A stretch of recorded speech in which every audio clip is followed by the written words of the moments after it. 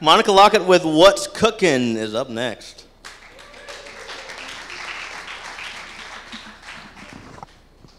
Hello, my name is Monica Lockett, CEO of WhutzCookin. And the first thing I wanted to address is this thing I'm sure everybody has experienced, and that's called pizza overload. How many people have went on google.com looking for a delivery driver, and the only thing that is offered for delivery in your area is pizza? I want you guys to repeat after me. Ain't nobody got time for that. So here's the problem. I don't know about you, but I'm sick and tired of eating pizza. Pizza and Chinese is the only thing that is available in wings. Now people say, well, why don't you use Grubhub? Well, okay, Grubhub is available in my area, but they only have Chinese, pizza, and wings.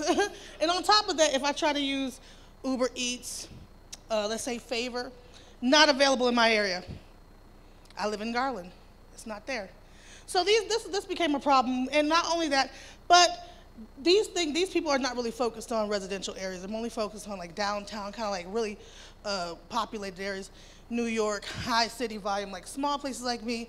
So I said as I was driving home, what would it be like to be able to get my favorite dish, which is called elote? They got the best elote at Fuel City over here. What if I could get that delivered, okay? This is what I'm talking about. This is what we're trying to do. This is what we're trying to offer. Now, last year, Grubhub, selling pizza in my area, they made $1 billion in delivery. Yes. And that was, yeah, okay. Now, the average individual spends over $900. I probably spend a little more than that a year. On pizza? Yes, on pizza. That's why I look like that lady on that script. So what's cooking? We're trying to solve the problem of having more different variety. Okay, so we wanted to offer different ways to get delivery of food. What about food trucks? Imagine we're solving the problem by being able to offer food trucks. Okay, food trucks, personal chefs, being able to offer delivery from these people. Okay. What about churches? I mean, things like that. People are making food all over the place and have all types of food, but we have no access to them. Also, greasy spoons restaurants. Think about your favorite restaurant and being able to get that delivered to you. That is the problem that we're solving. Right now, we have a desktop app that we're in the process of developing. What we're doing is the cook can add a dish to their profile, create a menu for people to like go and see. A user can search for what's cooking in their area. Then they could choose from a variety of options using the What's Cooking app. We have a mobile app that we're developing as well as a desktop app. Delivery is a hot commodity. Our target market is, I mean, who here does not get delivery? Does anybody not got anything delivered? Oh, okay, well, you're the only one in the world. Our revenue and user growth, by the first month we plan on starting off small, getting just a lot of food trucks and everything like that. By month 2, we want to like move to the chef arena, restaurants.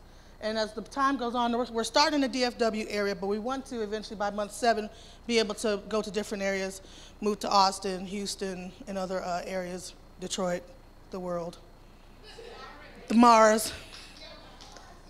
Our business model is a subscription. We have a subscription-based model as well as a commission-based. So as the cooks make money, we make money. Advertisements, we might have partners like Whole Foods, Kroger, so that our cooks can get coupons from them. Subscription. If you want to eat some chicken from a certain personal chef, we want to have that available every Friday, that you can actually go to our app and you can order that chicken every Friday and have it delivered like clockwork. Our average revenue per transaction is $30.42. We plan on a 10% growth per week in the beginning. This is give or take. We have wiggle room in that.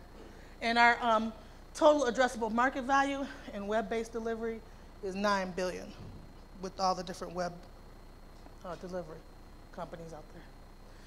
We're also proud to announce that we have partnerships with Postmates, who delivers food in select areas in the U.S., as well as Roadie, who can deliver any food to any location throughout the U.S.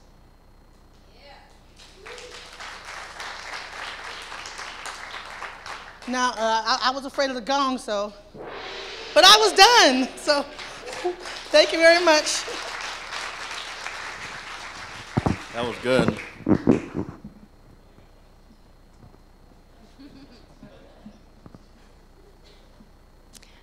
Okay, great presentation. And I'm over here. So you mentioned that one of the pain points for you is that like Grubhub and Uber Eats and things don't deliver where you are. Well, I live downtown, so they do.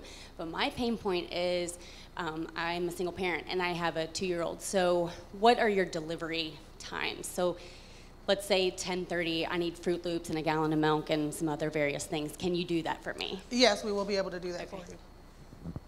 Especially through our Roadie partner. They deliver anytime, anywhere throughout the U.S.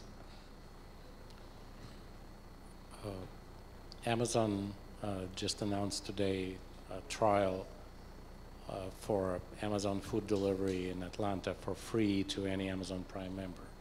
Mm-hmm. Would you be able to compete with that? Probably. Well, you know, our market will be different because we have a different group of we're not really only focused on delivery, but also the food that we have available and the things that we have available.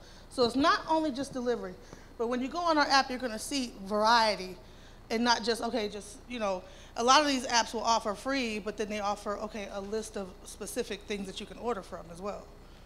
So that actually kind of goes in line with my problem. Is Amazon Prime. I am an Amazon Prime member, but I didn't get my order in quick enough for that 8 to 10 or something. So, I mean, if you could deliver after 10. Yes, we will.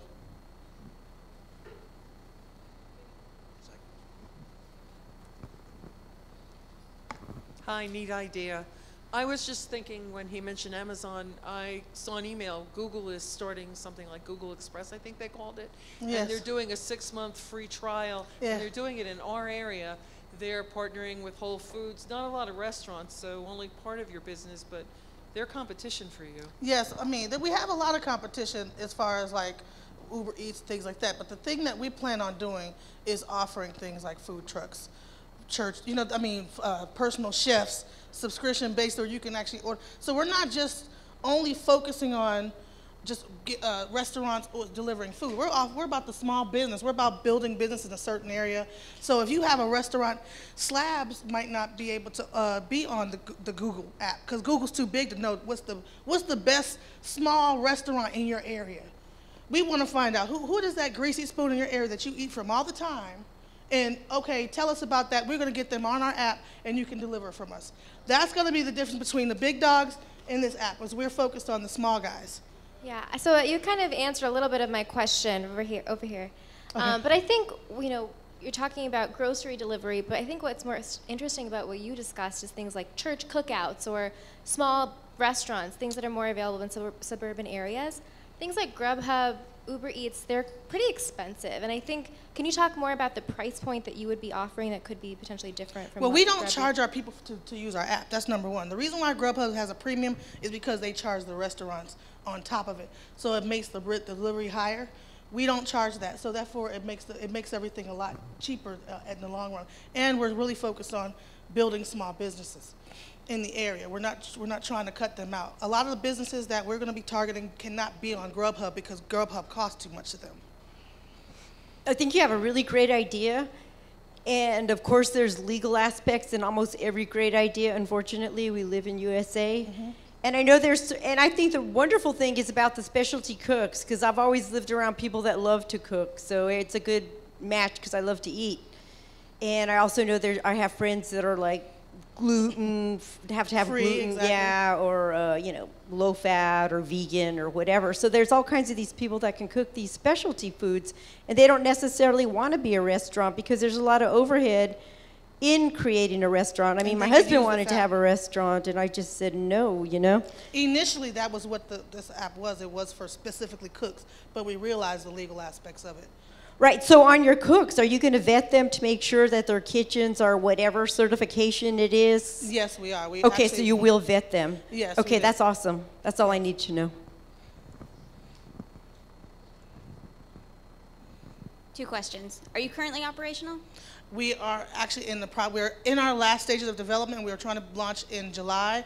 We are looking for partners. We're looking for strategic partners. We're looking for developers. We're looking for people that will help us. Right now we have a team in India that's helping us develop our app. We need some people in Dallas. We need people that will help us to make this, the development happen faster, because a lot of the times things are being held up because of that development aspect. So if anybody that has any help with that, we would definitely. The second question is, you talk a lot about the greasy spoons, the best thing in your local area. How do you scale that to 9 billion?